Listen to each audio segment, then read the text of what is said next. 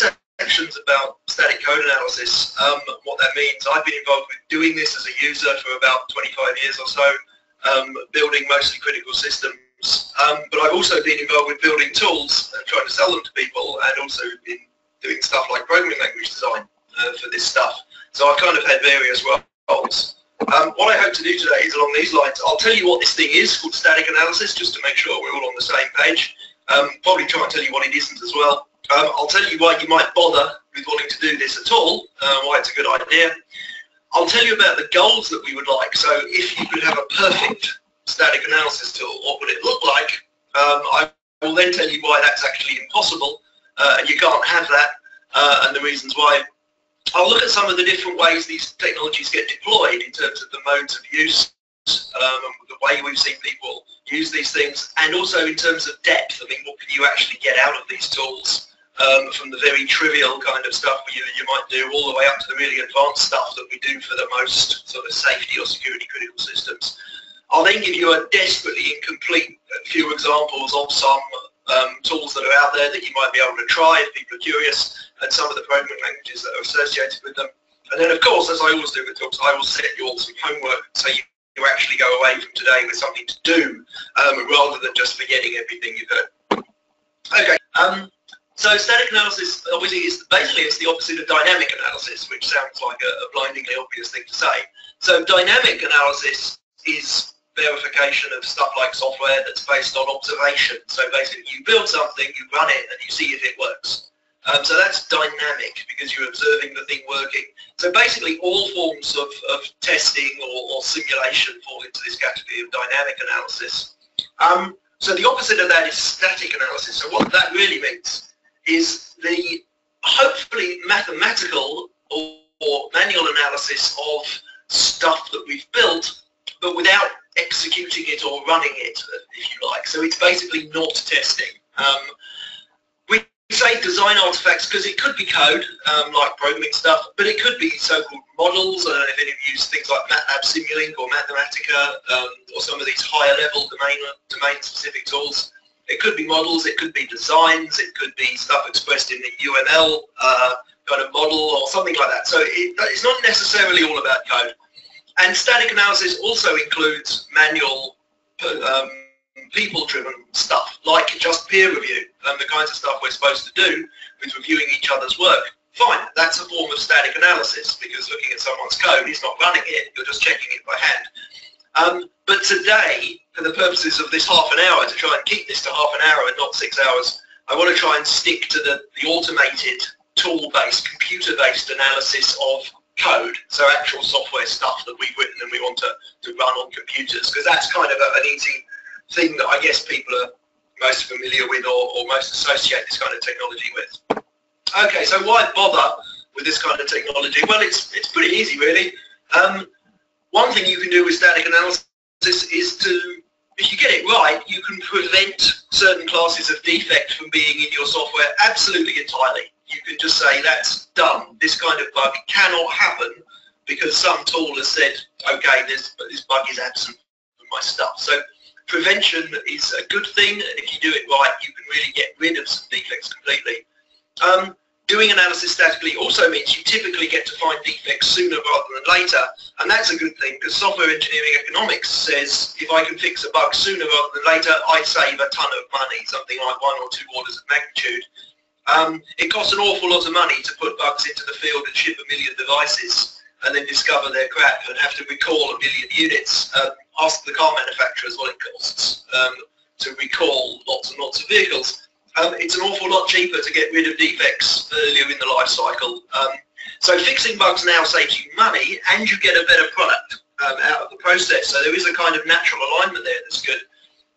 And also what we can do is, if we're really confident that static analysis has eliminated certain classes of defects, then what we can actually do is just stop testing for those defects completely. So imagine if I had a tool which definitely always finds all the buffer overflows in my code. If I had a tool that could do that statically, then maybe I just don't bother testing for buffer overflows ever again in my code base. And that just saves me a bucket of money. And the people that would be doing that, maybe they can be doing development instead. So I get better productivity as well. And this is obvious. I mean, all mature engineering disciplines do this. Electronics, or civil engineering, or structural engineering are all based on this kind of mathematical analysis. We don't build aircraft by putting them in wind tunnels anymore. They're all just designed in a computer, and aerodynamicists can do computational fluid dynamics and this kind of stuff. We don't build models and test them. We don't build bridges by building them and then getting people to walk on them and see if they fall over. But that seems to be the way we build a lot of software, which is a bit worrying. So the goals for an analysis facility, I suppose, what would I like? So dear Santa, yes, for Christmas, I want a static analysis tool which has the following 5 properties. This is what we vaguely in the business, or at least here we call the big 5 goals. So I want a tool which is said to be sound. This is a mathematician's way of saying that a tool that reports 0 false negatives. So a false negative is where you say to the tool, does my program have a bug? The tool says no, which is negative, but it's lying to you. There is a bug, but it's failed to find it, or it's just lied to you. So false negatives are bad because you think everything's fine, and it ain't fine. You've got bugs. So a sound tool has 0 false negatives. That's very, very important. The flip side of that is what we'll come back to this term completeness in a minute, but the absence of the false positive is called completeness. So if there's no bug in your code, but the tool says, warning, there might be a bug in your code, but it's not really a bug, that's just really annoying, and that's what's called a false positive. But we don't like those because they waste our time. Thirdly, I want a tool which is deep, meaning it tells me really useful, interesting, non-trivial stuff about my code. I can really easily build a perfect tool that will assess the indenting of my code. You know, have I indented by 3 spaces or 4 spaces? Have I put my curly brackets like Kernighan and Ritchie, or have I put my curly brackets like the ISO standard? And have I not, not used the tab character? Obviously, that's trivial. It's important, but trivial. Not very interesting. I'm interested in stuff like buffer overflows, arithmetic overflow, and then much more subtle security properties and safety properties, like good stuff always happens and bad things never happen. That's the stuff I'm really interested in verifying about my code. Fourth, I want a tool that's fast. I want a tool that's so fast I can put it in the hands of my developers and they will use it right now before they commit their stuff to the CM system. We want this analysis to be a pre-commit activity. We also put the analysis in our integration, in our continuous integration engine or pipeline or whatever, but actually what I really want to do is push this onto the developers' desktops. So it's a pre-commit activity for them. For it to be a pre-commit activity, it's got to be so fast, they'll do it right now, and it's got to be faster than testing. Otherwise, well, go figure, they'll test first if it's quick. If it's sort of, you get a quick fix from testing, they'll do the testing. We want to make the analysis so quick that it becomes preferable to see if it works by testing. And finally, this thing called modularity basically means that I can analyze a small bit of a program and I know that the analysis is okay, and I don't have to analyze the whole program, because typically analyzing the whole program is very slow. And also, when do you have the whole program? Well, hardly ever, because you haven't finished it yet. So I want to be able to analyze programs as I go along when they're incomplete, and that's really important. So easy, huh? I just build a tool that does all 5 of those things. Well, tough luck. You can't have that. Santa says, no, tough, you can't have that for Christmas. You can have about 3.5 of those 5 goals. I'll tell you why in a minute. And you don't even get to pick. The big trouble is that of the 3.5 that you get, well, you don't get to choose mostly. Actually, some tool designer gets to chooses for you on your behalf, and you don't get much of a say in it, and that's not necessarily good, because the tool designer's incentive is not aligned necessarily with your incentive as an engineer or a developer. Why is it so hard then? Well, let's just look at the idealized workflow. So what I want is a tool that does this. I want to say to my tool, does my program have a bug? And I want the answer yes or no. Well, marvelous. So my idealized workflow is the actual answer from the tool is yes or no. I get the correct positive or the correct negative every single time. Wouldn't that be marvelous? Because then what you do is, well, where the tool says, yep, there's a bug, you fix it, and you fix it immediately and now. and then you repeat until the tool says no, there are no more bugs, and then you're okay, and then you can ship your system, and you ship it knowing there are no bugs, and this is wonderful. Unfortunately, it ain't that simple. If any of you have ever used these tools, you'll know what's coming next. If you want somebody to blame for this scenario, it's not the guy on the left. I'm assuming that some of the people watching this recognise the dude on the left. I can't see you all on video now because I'm in full screen mode, but I don't know if any of you recognise the chap on the right. The chap on the right is called Kurt Gödel. He's an Austrian mathematician who, at the age of 25 in 1931, produced something called the first incompleteness theorem, which basically says that there's stuff true in mathematics that's true, but you can't prove, which really overturned mathematics and caused a big earthquake in the world of maths in the 1930s. If you put his incompleteness theorem into a sort of washing machine and turn it around on spin for a couple of hours and add a Turing machine, you get something called Rice's theorem that says that determining non-trivial properties of a computer program is undecidable, and that's owing to a guy called Henry Gordon Rice, and that was done in 1951. The bottom line is false positives are inevitable for determining non-trivial properties. So a trivial property is something like indenting, a non-trivial property is something like buffer overflow. So false positives are inevitable. So if any tool vendor tells you their tool generates no false positives, they're clearly talking nonsense. The other reason it's really hard is that the languages we're programming in don't actually have a completely well-defined meaning or semantics. Most of our programming languages, certainly the imperative languages, are ambiguous, which means you basically don't know what they mean. If you wish to illustrate this, go look at the standard definition of C or C++, looking at the appendices, and you'll find a massive list of things which are said to be undefined or unspecified.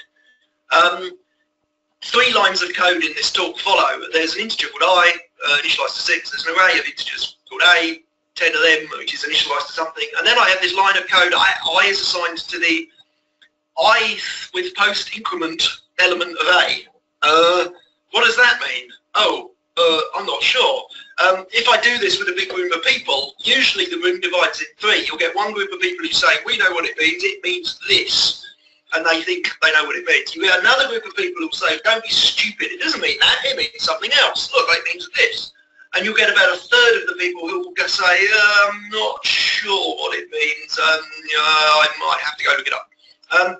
Very rarely, unfortunately, worryingly rarely, someone will say, that is an undefined behaviour.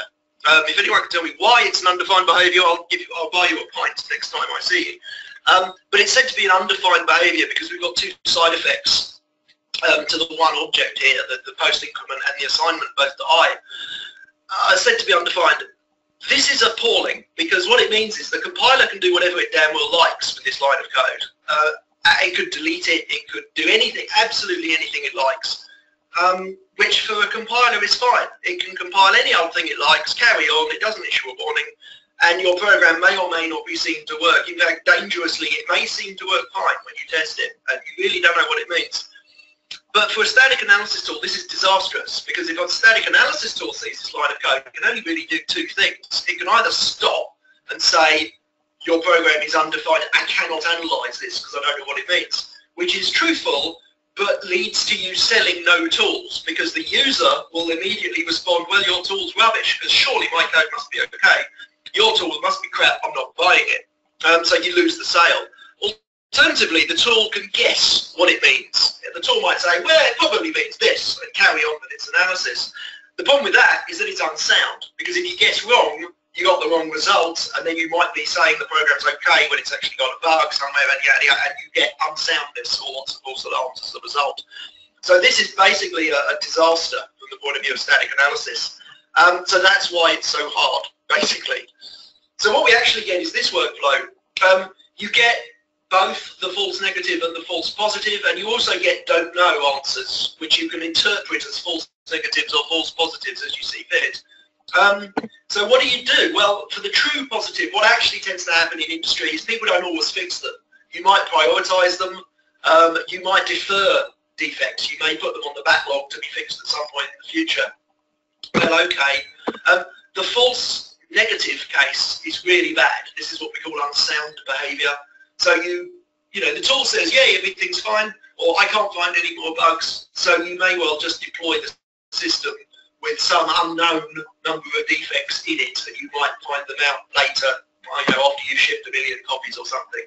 And in safety critical and security critical systems, this is important. You can't just say, oh, we'll ship you a patch, because you've crashed the aircraft, or you've lost all your customers' data, or you've, you know, destroyed the national infrastructure or something. Okay, so in the worst case, these things are bad. The false alarm case is really annoying, because the only thing you can do with false alarms is to basically sort of peer at them and decide if it's a false alarm, or if it's a real bug, should you fix it, or is it a false alarm actually not a bug, so you should then ignore that message for all, you know. That's really annoying and actually costs you a lot of time, and that costs you a lot of money as well. So this is kind of annoying. So moving on to modes and depths of use, the kind of industrial uptake of these things. Basically, there seem to be two main styles, one very large, one not so big. The first style is called retrospective analysis. So this basically means you take your existing code base, whatever it is, or your pilot JavaScript or C++ or whatever, Objective-C or Swift, and you chuck it into one of these static analysis tools, and that tool will find probably some of the bugs, and there will be probably some or lots of false alarms. That's just the way it is. The good stuff about this sort of mode of usage, I suppose, it's easy to sell the tool for tool vendor, as long as the tool is capable of reading the worst program ever written, and that's a serious engineering challenge. It's easy to sell tools. It's easiest adoption for users. You just chuck code into the tool and magic happens, right? And that's easy. There's no real process or discipline change required. On the flips, on the poor side of these things, all of the tools in this part of the market are unsound, because they all favour guess what the program means rather than stopping these undefined behaviours. The false alarm rate can be extremely high and annoying. You don't really get much beyond looking for dumb bugs with these tools. They all kind of stop out at looking for the dumb stuff like buffer overflows and don't go much further. And they can require you to stick the whole program in, which, as I said, can be very slow, and is also tends to come late in the day, which is annoying. The market for these tools is enormous. There are some very big players in this part of the sector, because that's where the money is to be made, because there's billions of lines of crappy code out there to analyse. So that's where the big market lies. The flip side is the constructive analysis. So the idea here is that we analyse all the code all the time. From day one, for all new code, at least, for all the new code that we write, we're going to analyse it all the time and try and keep the number of defects down to pretty much 0 all the time. This also involves stuff like the disciplined use of language subsets. So I hope on your development projects you've all got some sort of coding standard. You either have one written down or you've got one in your head somewhere. Well, imagine taking your coding standard and turning the dial up so that you design the language subset to match what the verification tool's really good at, and you stick to that subset, you get much more bang for the buck. And we also use these things called contracts, so preconditions and assertions in the code, to help the tool and to tell the tool what we want to do. With this approach, you can get much closer to the big 5 goals, about 4.9. The missing point 1, of course, is the inevitability of false alarms. On the negative side, this style is much harder to adopt, because you have to make a big decision early in a project to say, right, we're going to adopt a nice strict coding standard or a language subset or whatever, and you may have to make a really big decision, like saying, well, actually, we're not going to use C, we're going to use Rust, we're not going to use Objective-C, we're going to use Swift, because these more modern languages are much better in this regard than the sort of 1970s, 1980s era languages. So this type of analysis is mostly found in the safety and security critical market, which is where I've worked all these years. What can we verify? Okay, so a brief sort of playing field then. On first base, we just did what we call basic hygiene. So this is what we would call syntactic rules, like, oh, don't use goto, you know, that's just real dumb basic stuff. Coding style, indenting and layout. And of course, you will compile with compiler warnings and type checking turned up to the max. Compiler warnings and type checking are just a basic form of static analysis. We always have them maxed out, which is standard. At second base, you kind of move on to the implicit dumb bugs. Stuff like don't have uninitialized variables, because that's undefined behavior in most of our languages. And then there's sort of patterns of stuff that's usually probably wrong. There's something called taint analysis, which is trying to trace, unvalidated input through the information flow in programs. Yeah, that kind of stuff's okay. It tends to be a bit guessy, a bit heuristic, can have a high false alarm rate. At third base, we move up to stuff like buffer overflow. Arithmetic overflow is pretty tricky to deal with. And then there's these slew of these nasty, horrible, undefined behaviors that we want to get rid of. Concurrency is a nightmare, dealing with threading and tasks, and dealing with just generally concurrent programming is a massive bag of worms here. And up at fourth base, we get to the really fun stuff, which is basically allowing the user to say what they want verified by using these contracts and assertions to say, at this point in the program, this must always be true, and you get to choose what you want verified. That means, God forbid, you have to go away and think about what you want verified. So you can't just tick a box and say, yes, I've done this coding standard. You actually have to go away and think about your requirements, which is kind of a radical concept for you agile people. So a very brief tour then of some languages and tools. This is incredibly incomplete because I'm so constrained for time. So the big retrospective tool market I mentioned earlier. So all of these tools that are essentially retrospective, they are all unsound, they are all incomplete, have false positives a certain amount. They're all pretty much limited to third base. None of these tools are going to the kind of user-defined assertions stuff. But there's a big market. So this market's dominated by companies like Coverity, Fortify, Clockwork, Grammatech, Code Sonar, Programming Research based in the UK have been in the market a long time with QAC and QAC++. An older player in the market is Gimple with PCLint, and so on and so on. There are lots and lots of tools in this market. Lots of them claiming to find security bugs in your code. Security is really sexy at the moment. Obviously, safety isn't so sexy, so lots of them are focusing on the security vulnerabilities kind of stuff.